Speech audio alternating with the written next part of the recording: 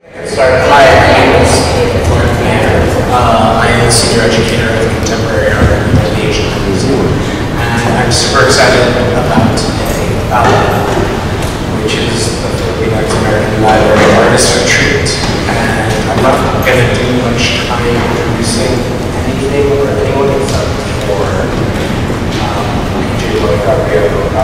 and say that Hal's presentation at Asian Art Museum is supported in part by AARP, and we're just super excited about this project having popped up here within this institution, creating space and taking up space in the library downstairs. And so I highly recommend that you go check it out.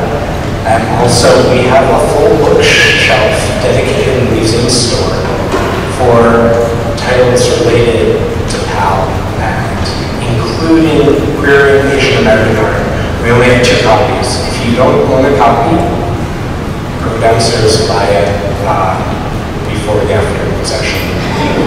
Because I don't know the next time we'll get a refreshing out, but it's a great interesting book, and I can't recommend it. Another plug is for next week.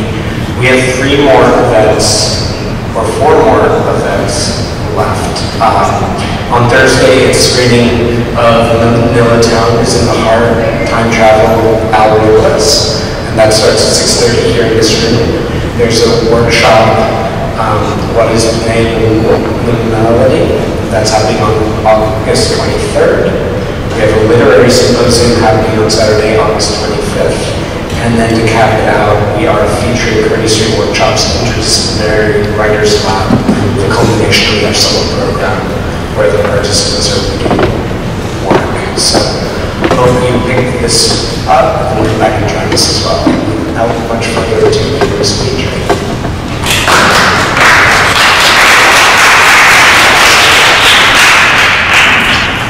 Thank you, Mark, and welcome everybody. I'm just going to also do a quick introduction. Welcome everybody. With Mark offered to host the Filipino American Library here at the Asian Art Museum. One of the first things that I really wanted to create and bring and engage with is the Filipino American Artist Directory, and it was produced for this year. I was fortunate to be a contributor, so I really was thinking of a way to bring it and engage with it. So I'm happy that this project is here and that Janna is here to talk a little bit more about it, and to kind of have some of the voices from the directory here today. So without further ado, I'm going to introduce Janna, who is the co-founder of the Filipino American Artist Directory. We're so thrilled to have her from St. Louis here in San Francisco, so welcome.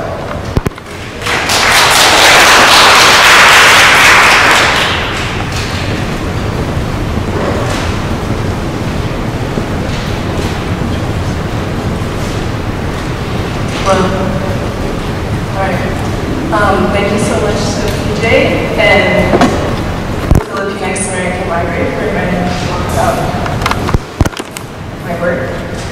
And also to Mark Meyer and the Asian Art Museum for making it possible for me to be here today. My name is Janna Añonuevo Langholz, and I'm the founder and editor of Filipino American Artist Directory. I'm also a photo-based interdisciplinary artist based in St. Louis, Missouri. And today I'm going to talk a little bit about my background, how I began Filipino American Artist Directory, and how I envision the future of Filipino American art.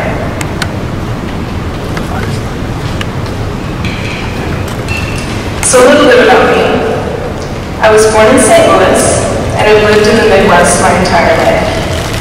My mother is from the Philippines, and my father is of German American descent. When my parents married, my father asked my mother where she wanted to live. Not knowing anything about the Midwest, she pointed to the very center of the U.S. map and said, "Here, this is where I want to live." And so my mother and father moved to Missouri, where I was born, and is the only place I call home.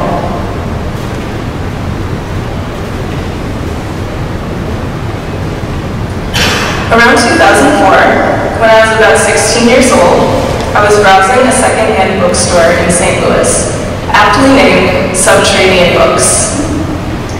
I came across an exhibition catalog from an Asian Art Museum exhibition in 1998 called At Home and Abroad, 20 Contemporary Filipino Artists.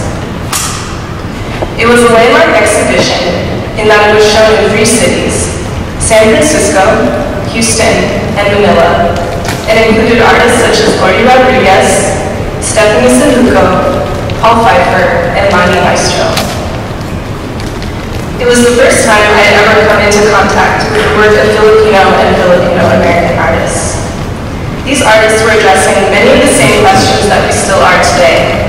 How we place the work of Filipino artists between Asian and American contexts. The struggle to overcome invisibility within the broader contemporary art world, and the search for a national and artistic identity.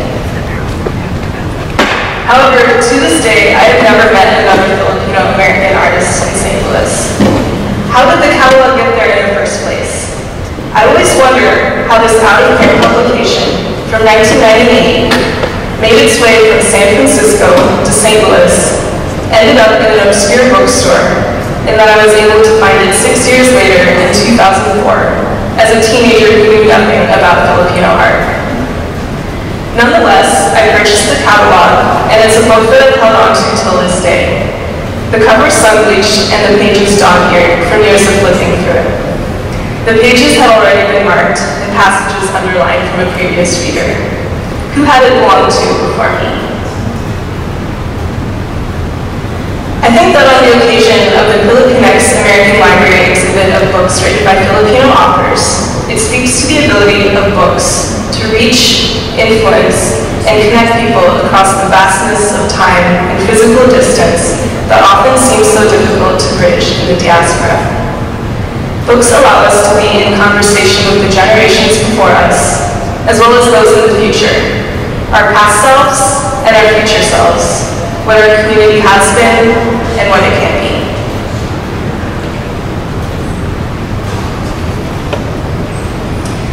So I began my project Filipino American Artist Directory in 2015, shortly after completing graduate school.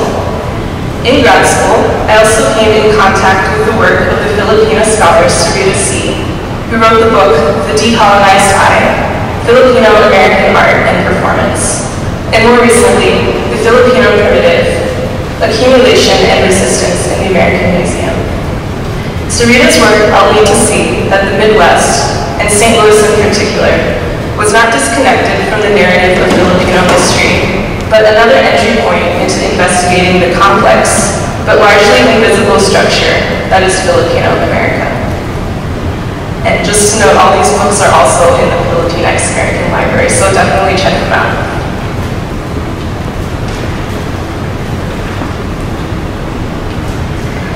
In The Decolonized Eye, she writes, America's heartland is riven by its transoceanic empire, and most interior states can be mapped, it seems, by the Philippines.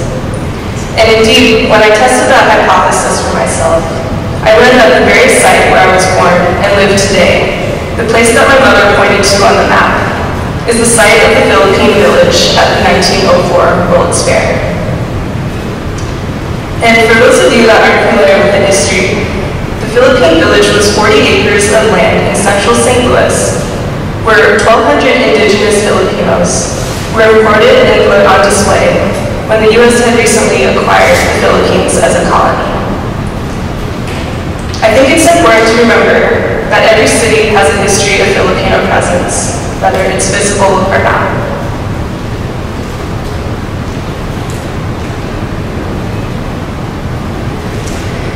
So in my personal artistic practice, I create site-specific installations and performances that have a connection to the histories of the spaces in which I work and present them. In addition, as a photo-based artist, I'm interested in documentation and making the things we normally overlook more visible. So this is a photograph from a series I did in 2011 called Cutting Out of Space.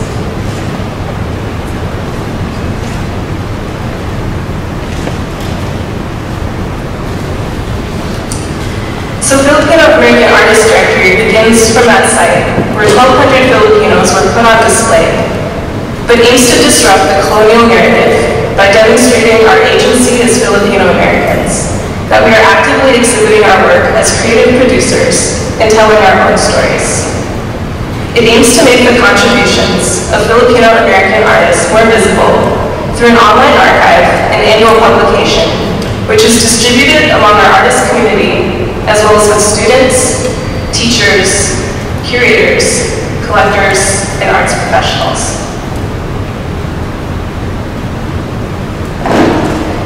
I also wanted to create a resource that was open and flexible enough to incorporate the multiplicity of experiences that we have as Filipino Americans. The artists in the project are first generation, second generation, and even third generation artists that were born in the Philippines and immigrated to the United States, or were born in the United States and have always lived here. They range from emerging to mid-career to professional and established artists, and may be self-taught or academically trained. There is no one single narrative in the Filipino American experience, which is why I think it's important to each tell our own story, and the directory can be a point of departure for those individual stories to be told.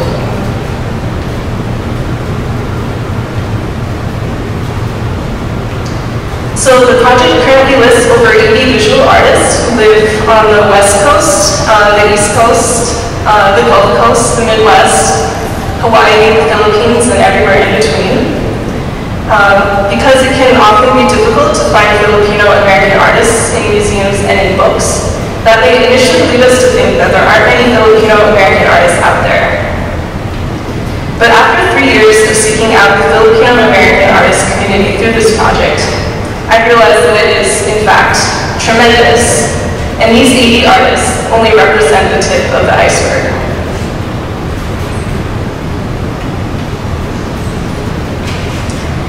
I see Filipino America as being a constellation of places, physical, virtual, and imagined, that spans the United States and the Philippines. By linking these places together, I imagine us having a strong, interconnected, intergenerational, and multi-centered artist community wherever we find ourselves.